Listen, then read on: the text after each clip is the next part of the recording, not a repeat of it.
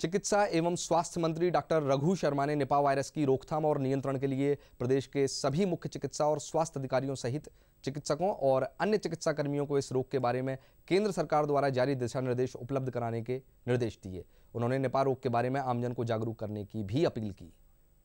क्योंकि हमारी कंट्री में आया है, ये चमगादड़ जो होती है वो उसके माध्यम से ट्रांसमिट होता है और ये जो नारियल के पेड़ पे सबसे ज़्यादा इनका इन्फेक्शन जाता है, वहाँ पे ही पाए जाते हैं केरल में। तो लेकिन हमारे यहाँ भी पशु पक्षी दूसरे हैं, उनके माध्यम से भी इसका वायरस ट्रांसमिट हो सकता है।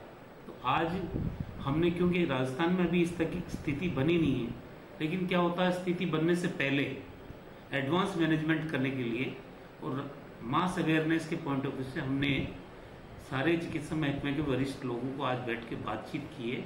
तो भारत सरकार की जो गाइडलाइंस हैं उन गाइडलाइंस के मुताबिक पूरे स्टेट में एडवाइजरी जारी करें, क्योंकि हमारे स्टेट में भी पैरामेडिकल स्टाफ के लोग ज़्यादातर केरल के लोग हैं और उनका आना जाना रहता अपने प्रदेश में। तो हमारे सावधानी बरतने के उद्देश्य से हमने ये आज मीटिंग की है।